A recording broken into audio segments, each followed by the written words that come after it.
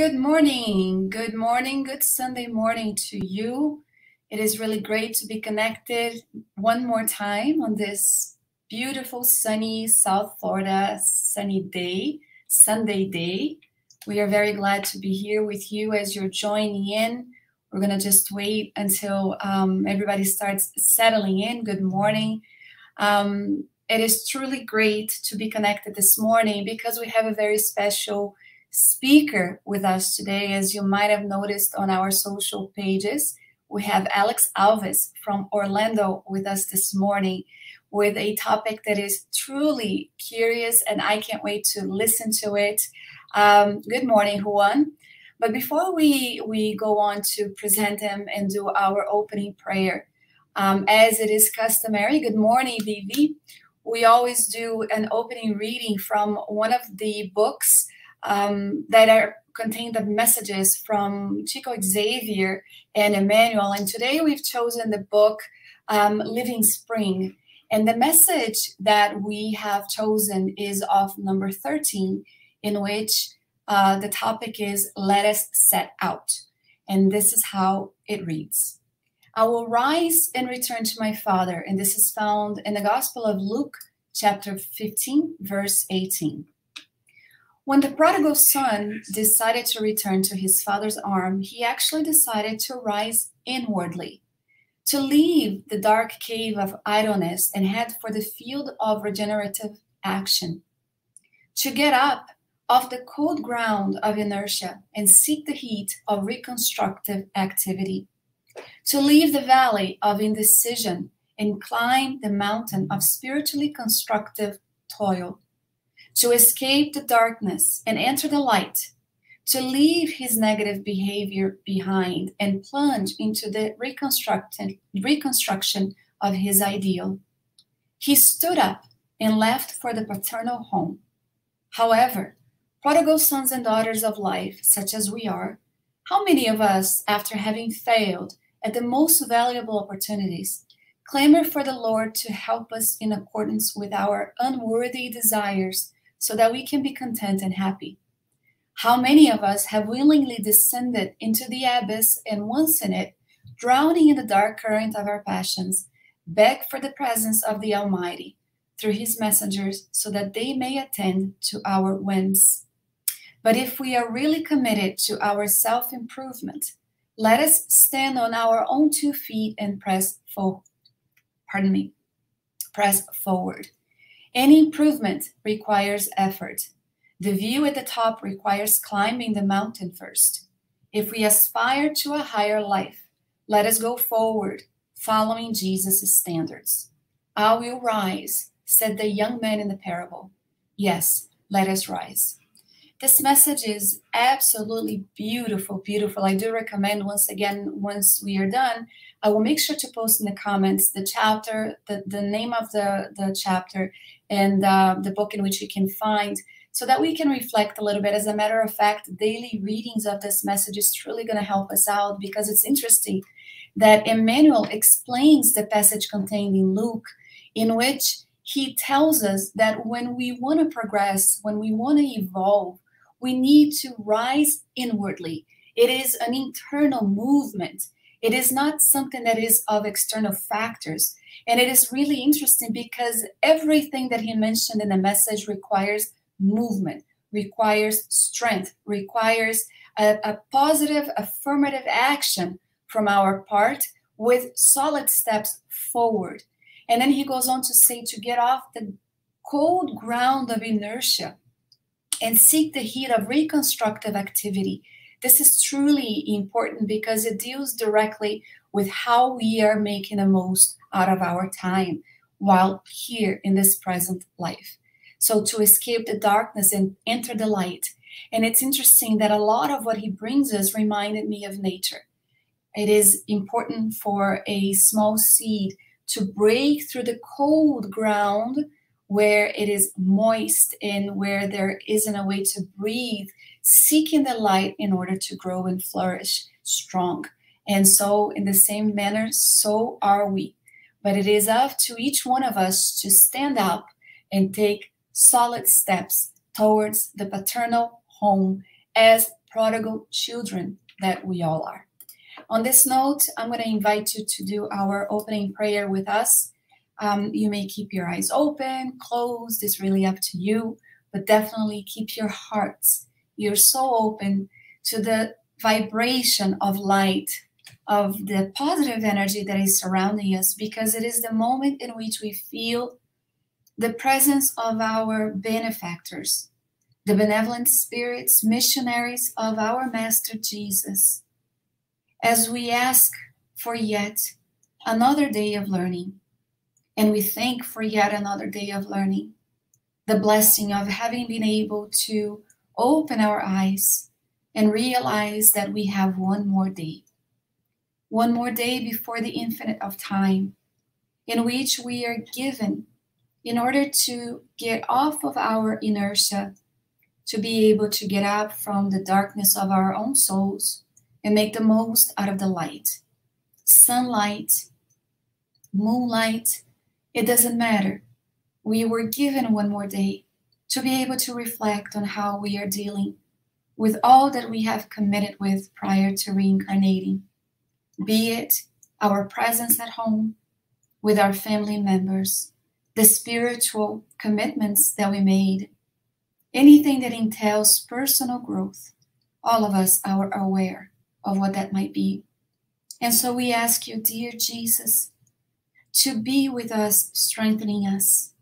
You are the sun that shines bright at all time.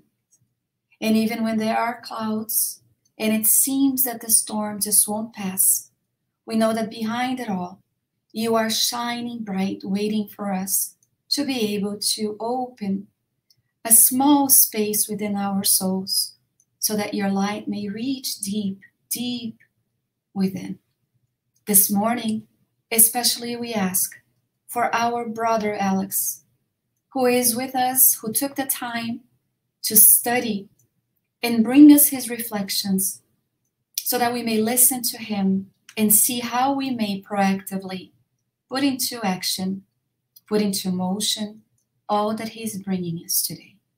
Bless our homes, our families, and even our neighbors at this time as we thank you for being with us today and always. So be it. So, Alex Alves, good morning, Alex. Thank you for being with us. Good morning, everyone. Thank you, Andrea, for the opportunity once again to be here with you guys. Thank you. Alex is not just a brother or a friend. He's actually also very involved in our Floridian Spiritist movement, and dare we say even outside of Florida. He is one of the co-founders of the Plenitude Spiritist Society, right? Not Spiritist Center. I always get Society. In case you're looking, I'm also going to make sure that I put in the comments in case you have somebody in Orlando that you want to suggest. This is a beautiful home that Alex, along with his beautiful wife, Eliane, and other directors have founded and have made a very safe space for studying Spiritism, for being connected through the ties of fraternity. Aside from that, he is also very active with the Spiritist movement, with the United States Spiritist Federation, also doing some of the lectures, some of the lives that they have. And Alex is a dear brother, and we might summarize by saying that. So thank you, Alex, for being with us, and this space is all yours. Once again, thank you, Andrea. Thank you for this lovely introduction. We got to be careful over here in the United States because we can't do too many of these false advertising, because you said so many good things about me, and people can create an expectation that I might not be able to reach up. So guys, just bear with me. Don't believe in everything that Andrea just said, because she's just being so nice as always. But once again, thank you so very much for these opportunities. Always very nice to be part of the movement, especially when we can share some of our thoughts and what we have studied and presented in some other places as well. Today's presentation is kind of tricky when you take a look on this title, on Jesus Church. So it looks like that we're going to be talking about the Church of Jesus inside of Spiritism, or so how Spiritism can build a church or be a church or something like that. It is not quite that, but we're going to be using the Spiritist fundamentals to support what we're going to bring up for all of us guys. So I would like to do a disclaimer before we start, okay?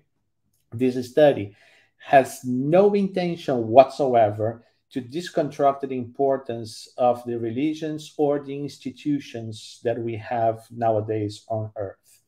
This study has the solely purpose to broaden our view so we can take a look on this concept about the topic and get some other ideas and teachings that can bring us another perspective. What about this church and what Jesus was expecting when he mentioned about the churches or talking about churches? We'll see the meaning of the word church as defined by man, or we can find in the dictionary. And also, we're going to see what church means to Christ based on a few passages that we can find from the New Testament. Uh, but why is this distinction so relevant to our life? Well, our idea is to present the concept that we have almost the obligation to behave everywhere as we would be inside a church. Most of us, we came from different backgrounds, religious backgrounds. Some of them we were, or some of us, we were raised as Catholics or Catholics or in other Christian denominations and these kind of things. And we were taught that on Sunday mornings we should be in the church and listen to the father, to the priest, and then we should behave good inside the church. But when we left the church on Sunday morning, by Sunday afternoon we would be fighting with our family members, especially during the Sunday lunches or the Sunday dinners. There is always some kind of discussions coming up and everything. So everything that we learned and we try to practice on Sunday morning, by Sunday night, it should be gone. What we're trying to do over here is bring in some ideas and concepts to support our obligation, let's put it this way, to behave everywhere as we were on a Sunday morning mass. So that's the main topic. That's the main idea. So in order to start to move on, I just don't know how do we move on for the next slide, Andrea? Do you control over there or do I control over here? Sorry about that. You control. Okay, perfect. Thank you so very much. So as to start to talking about what's the concept of the church and everything, let's see how the dictionary defines the word church. As we go to the Merriam-Webster dictionary, for example, church is defined as a building for public and especially Christian worship. Also, church can be the clergy of the officialdom of a religious body. And also we can find that church means a body or organization of religious believers. So when we look at this concept, this idea, we're usually or mainly talk about the physical aspect, the matter, the mortar and the bricks, the construction itself, the building that we're talking about, or the organization that we can find on modern churches or modern religions. Let's put them this way. Let's not confuse the word church with a religious, because religion is one thing, church is another thing. Religion means the structure that is put in place to control and to govern the actions of the church. So it's made by man, idealized by man, with the imperfections that man brings inside of us, and we transfer these imperfections for our definitions, for the way that we do things, and this kind of things. So, as we can find in a dictionary, church is usually referring to the material aspect or the organization aspects of a religion or of the church. But how Jesus would define church? How when we go and take a look on the gospel, especially in the New Testament, we have some definitions and some aspects that Jesus brought it to us that might bring a different perspective on that. So how church or how Christ could be defining church and where we can find those passages. Well, one of the passages that I'd like to bring to our attention is this one on Matthew chapter 18, verses 19-20. And where Christ says, "For where 2 or 3 are gathered in my name, there there am I among them. So for where, but where? The verse does not specify exactly where, what place. Therefore, it can be anywhere. So anywhere that we are gathered in Christ's name, he's going to be among us. So we learn through the Spiritist books, for example, for the teachings, that thought is everything. Intention is everything. If we have good intentions and good vibes, we'd be surrounded by good spirits with the good vibes and the good energy flowing around us. But if we have bad thoughts, we would be surrounded by less evolved spirits. That's why Jesus said, gather it in my name. This is a fundamental condition in order to expand the Jesus church everywhere. But how do we get in Jesus' name? I'm going to get there in a few slides moving forward. But so far, I would like you guys to capture this concept and keep that on your mind. That's why Jesus said, gather it in my name. So this is a fundamental condition so we can expand the presence of the church, the Jesus church everywhere that we are. If Jesus is everywhere, it is illogical to think that the house of Christ it's only in Catholic church, in Protestant temples, or spiritist centers, or even in the mosques or the synagogues. We can't forget that Jesus came for everyone.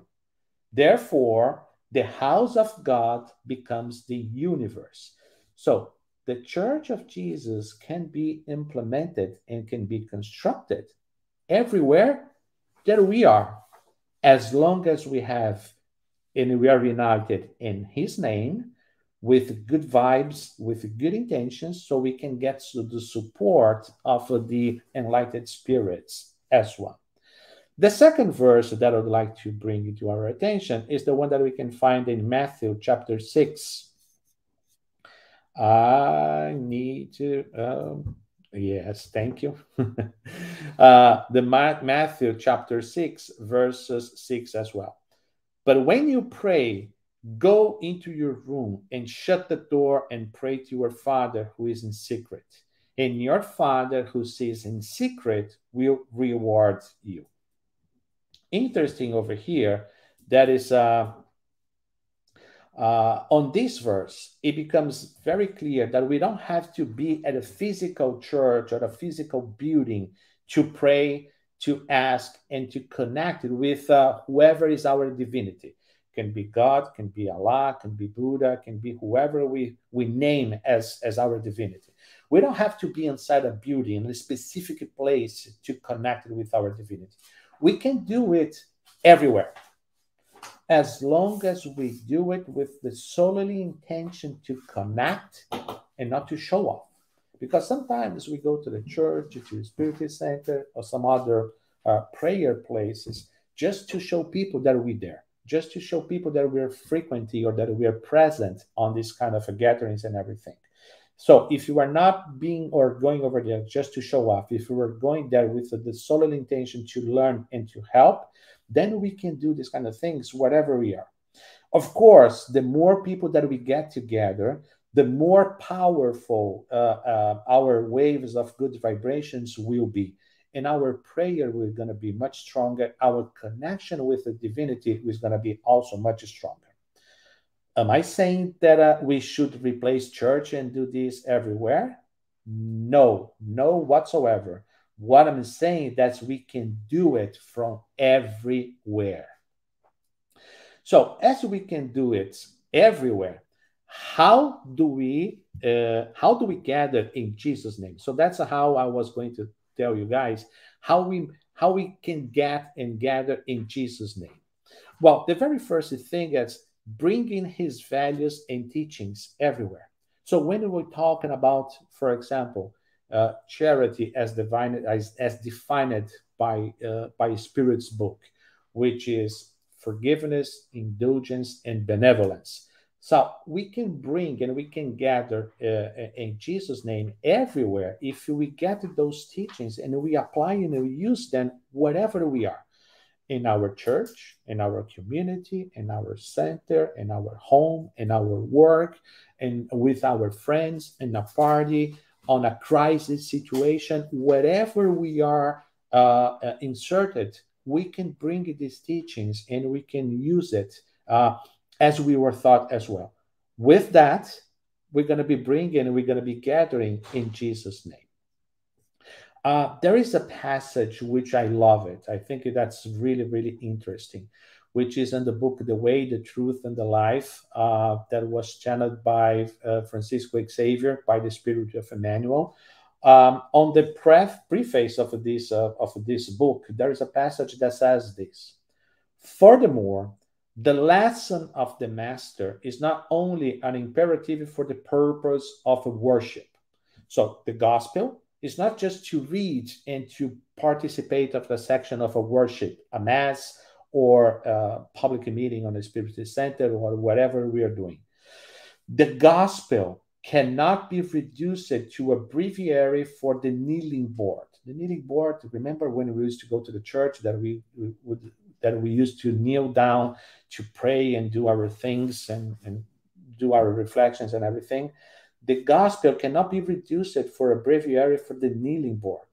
The gospel is an indispensable, I like this word, indispensable script for legislation and administration, for service and obedience. Christ does not draw a line between church and workplace. The whole earth is simultaneously his prayer altar and his work arena. So, whatever we are, we can use his teachings and his guidance to be behaving like that. So, it's the prayer altar. And behaving by his teachings, we can also work towards other people implementing those values. Because when we use those values on us, make no mistakes about it, we are impressing other people, impressing not because we are showing off to other people, we are impressing or printing on their souls the values that we're living for. When we act as we say, that makes a huge impact on somebody else's life. So we don't have to be in the church to be studying and living those values. We can live, we can be everywhere and taking these values from the church to the world outside. Because are we going to be seeing in a few slides as well, the world will change when we change. So if you're expecting that people go to the church to listen or to learn about those teachings, we can do the opposite. We can take these teachings out of the church, out of the physical institution, and take this everywhere that we are. Because if we are able to live by those examples, we're going to be demonstrating exactly what Jesus was expecting from us. But this passage doesn't end over here. The whole earth is simultaneously his prayer altar and his work arena. By praising him in the churches, while we denying him in the streets, that's why we became a shipwrecked 1,000 times due to our own fault. We failed to follow him because we were praising him in the churches, but we are forgetting about him on the streets. However, any place can be consecrated to the divine service.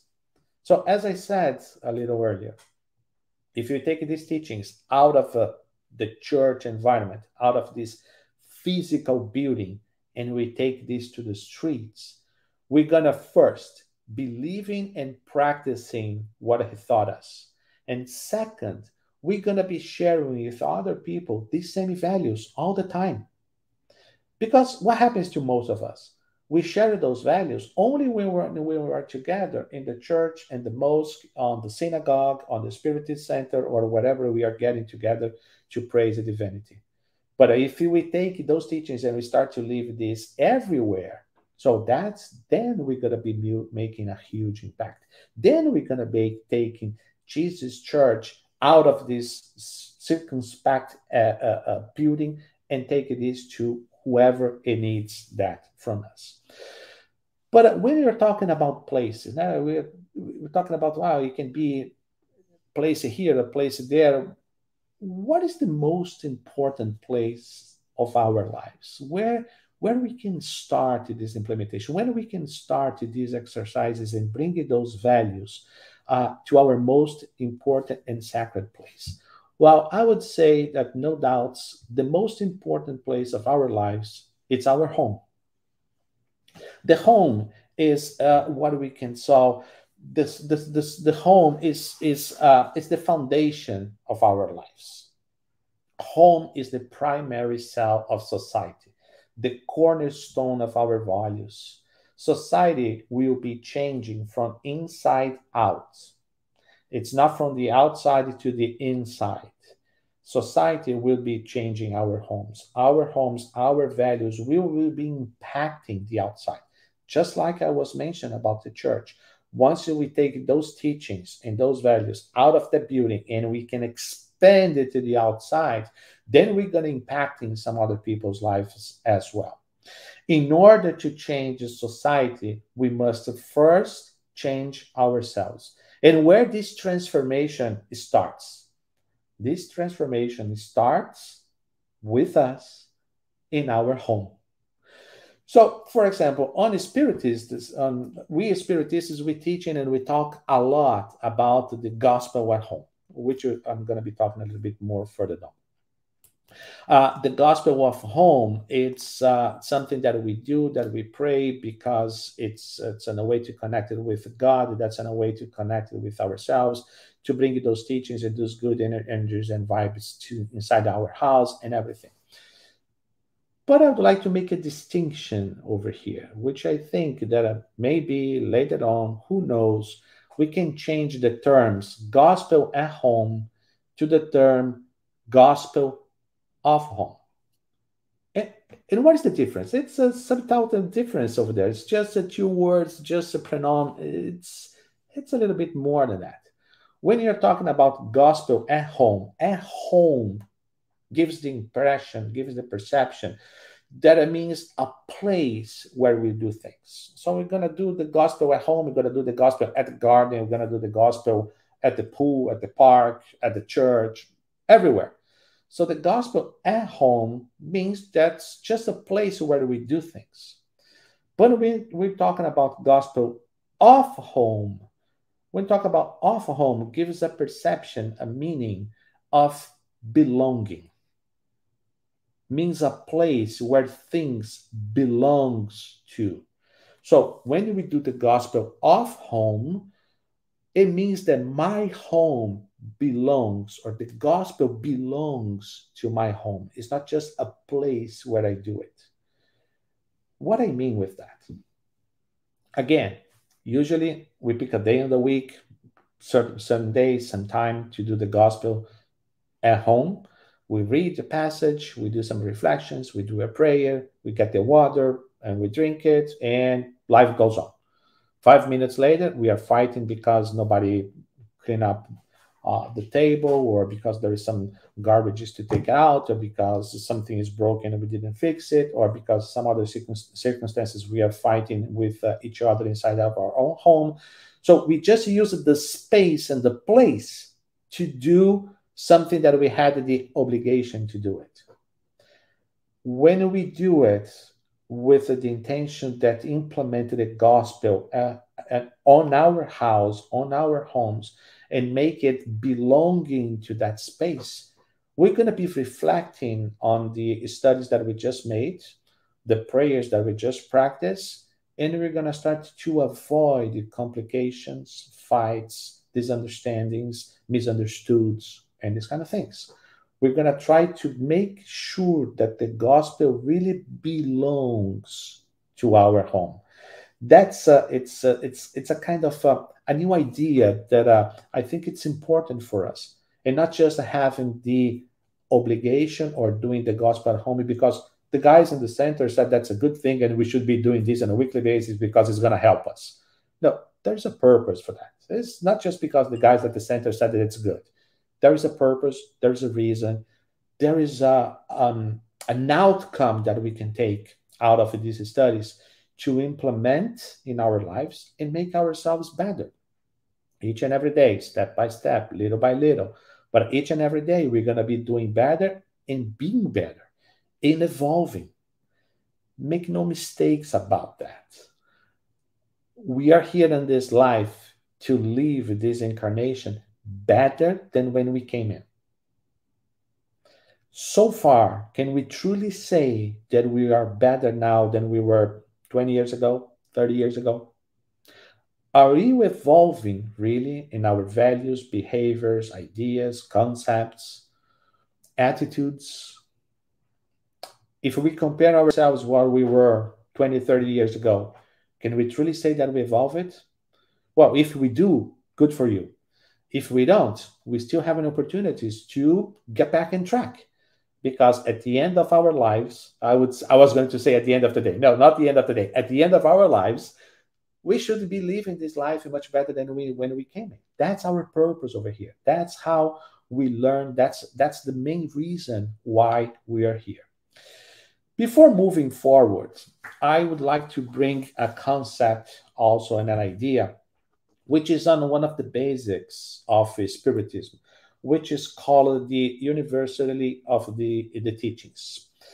When Kardec was grabbing all the information and getting everything that he needed to publish the Spiritist book, one of the tools that he used was to spread out or send out his questions, the same questions, to different mediums in different places and different countries. So he would be sending questions to sometimes to Russia, to Finland, to England, even in France and some other places in France, in Italy and everything. And just starting to compare the answers. So at that time, 1840s, 1850s, there was no email, no Facebook, no Instagram, no CNN, nothing like that. So all the communications were done through mail. So we had to write, you had to send a letter, wait for the answer a couple of months later, maybe 3 months later. And then and there was no way that people could be connecting and interchanged or interlinked as we are today, as so connected as we are. So whatever one was saying over there in England, it was kind of harsh and difficult that I could be finding out through other people what is going to be saying in Finland, Russia, or even France, Italy, or something like that. So all the answers that Kardec gathered, he was comparing for the same questions.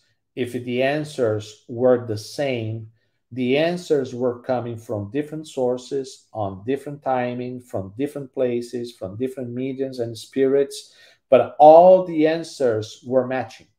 So that's what we call the universality of the teachings. The same information came from different sources and different ways on different times, but with the same meaning, with the same core message. That's one of the things that it's important to have in mind in order to understand the next concept that I'm going to be bringing on. The next concept, it says, what we were talking about over here about this idea of the gospel at home and gospel off home. Let's compare this guidance from Spiritism with some other religions as well. What other religions would say about this idea? Surprise! Our brothers from the Church of Jesus Christ of Latter-day Saints, or the Mormons. The Mormons have a gathering, what they call family home evening. Family home evening, it's a time to strengthen family ties. We do this by learning the gospel together, by listening to each other's feelings, thoughts, and ideas, and by enjoying activities together. It is usually held on Monday evenings. Whoa. Whoa, whoa, whoa, whoa, whoa. So you are saying that they have a day in the week, usually the same day at the same time, when they go to learn the gospel together, listening to each other's feelings, and by enjoying the activities together. It's pretty much like we just saw on Spiritism with the gospel at home, right? Okay, that might be a coincidence. Let me see something else. What say our friends from the Muslims? What the Muslims have to say about that? Well, on this website, which is the International Quran News Agency, we learned that one of the most important goals for any Muslim family is to build a deep connection with the Quran. And one of the best ways to do it is to learn Quran together as a family. What? Whoa. Imagine having a family that sits together to understand the words of Allah, that connects thoughts, it connects through the stories in the Quran, or that speaks the language of the Quran to one another. All of these do not only increase your love for the deen, it also definitely brings you closer as a family.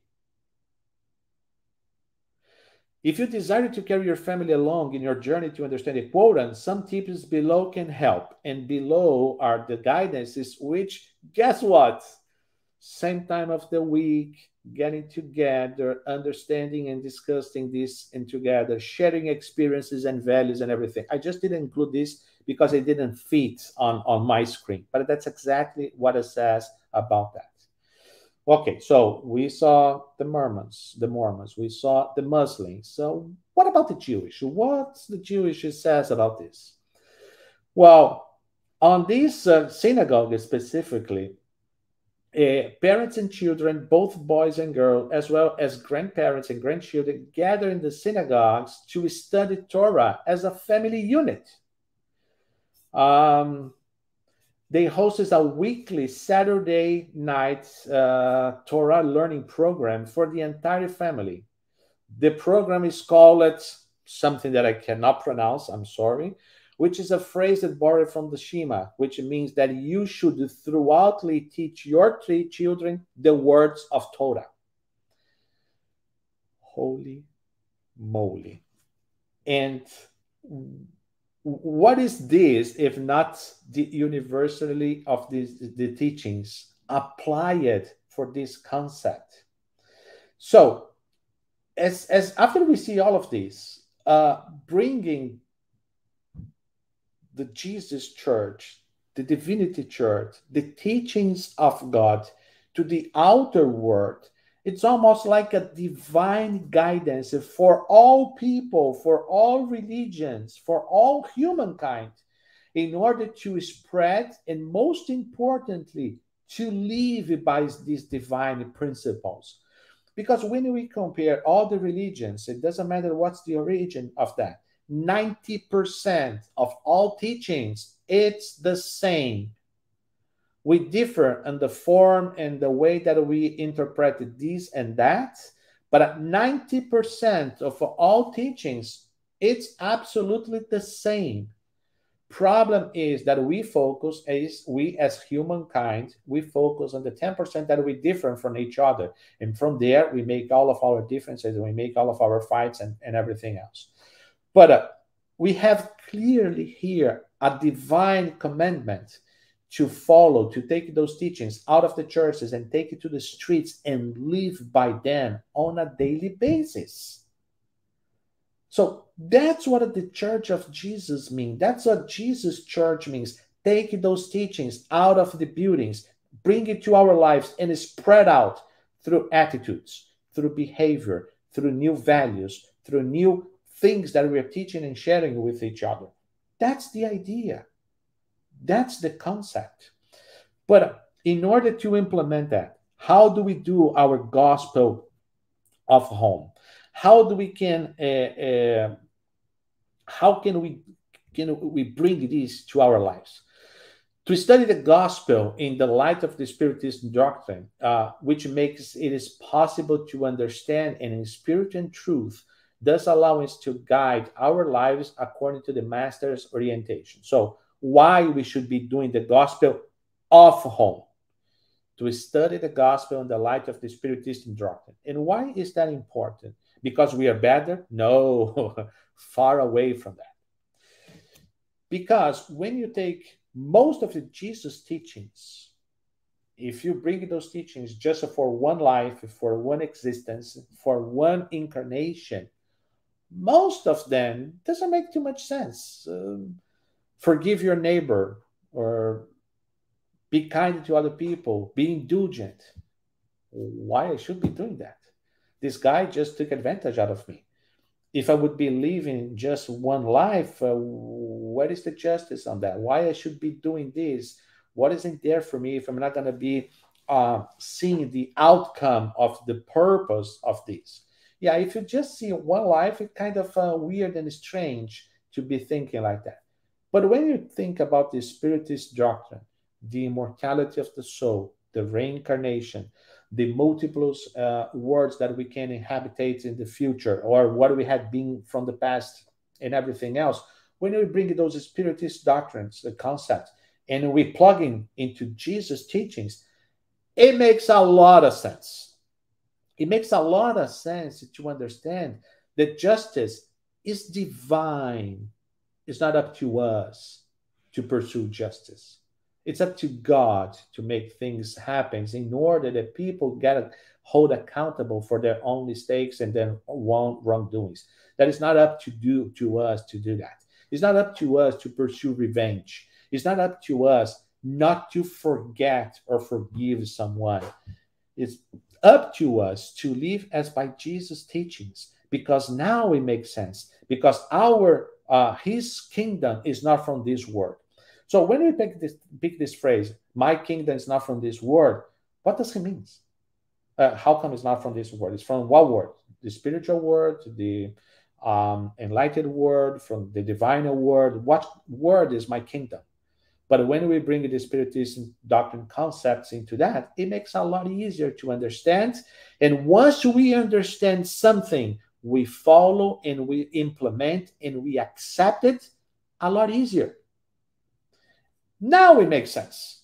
Why should I be behaving like that? Why I should be benevolent? Why I should be indulgent? Why I should be practicing charity with all my strength in everything that I do? Because now I understand that we are here in an evolvement process, that everyone is imperfect, that we all make mistakes, not intentionally. That's because we just don't know better. That we're going to have chances in the futures to get along with our own people. That people had prejudices on us in the past, they will pay us back in some way. And the same way that with the people that we hurt for some reason, certain point of our lives, we're going to get also the opportunity to pay them back and make amendments. So now it makes a lot of sense when we bring those Spiritist doctrine concepts into Jesus' teachings. Why we should be doing that as well? To make the gospel better understood, felt, and exemplified at home in all places. And also to expand the literal and the spiritual knowledge of the gospel in order to offer even more confidence to other creatures. To offer, to expand our spiritual knowledge and offer it with more confidence to other creatures. But how do we offer the gospel? It's not with the words, as we can already notice. It's with the behavior and attitudes. Preach the gospel all the times. Use words if necessary. So, how do we preach the gospel if we're not using words? By my behavior, by my attitudes.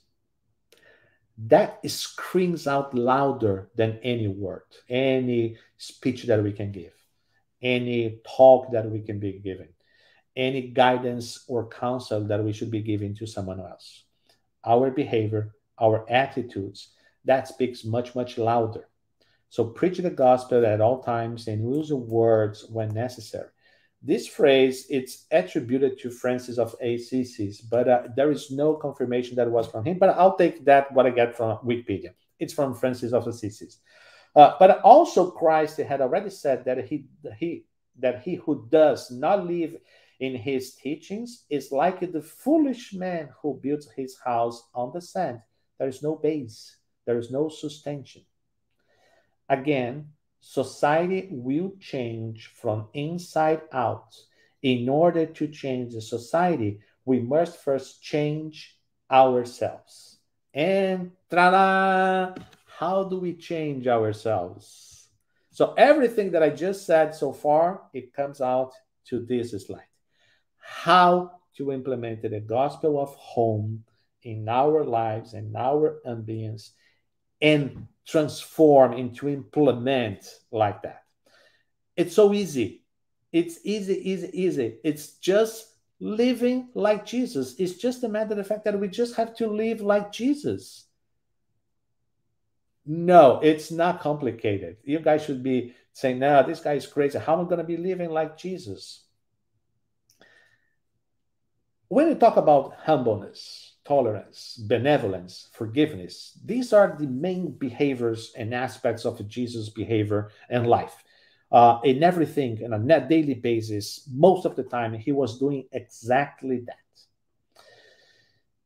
If you take pride and selfishness out of this equation, how hard is to be humble? How hard is to be tolerant, benevolent? How hard is to forgive if you take our pride out of that? The problem of living like Jesus is not that's because it's difficult. That's because we make it difficult because we added to that equation pride and selfishness. Take this out. All of this behavior, it becomes a lot easier, much, much easier to be following.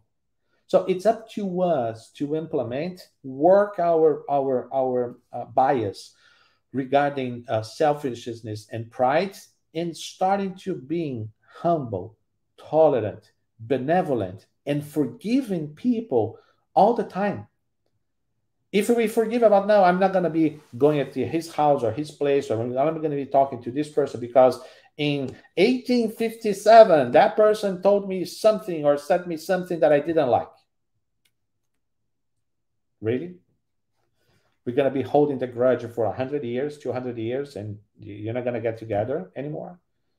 Make no mistakes about that.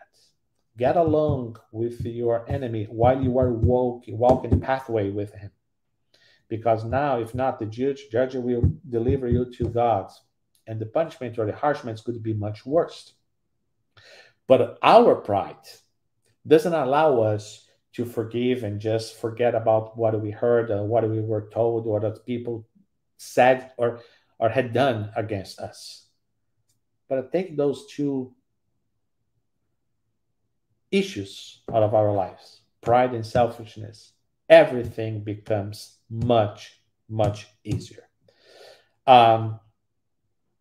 Jesus' church can be implemented and practices everywhere, but it starts at home, because that's the place that we can practice. That's the place where we were required the most to forget about our pride, our selfishness, and then we can be humble, tolerant, benevolent, and forgiveness.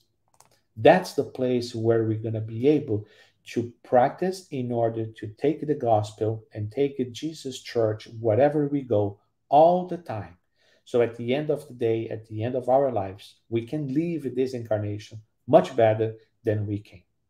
There is a lot of examples about Jesus' humbleness, tolerance, benevolence, and everything. When was Jesus humble, for example? First, when he accepted the mission from God to come down to earth.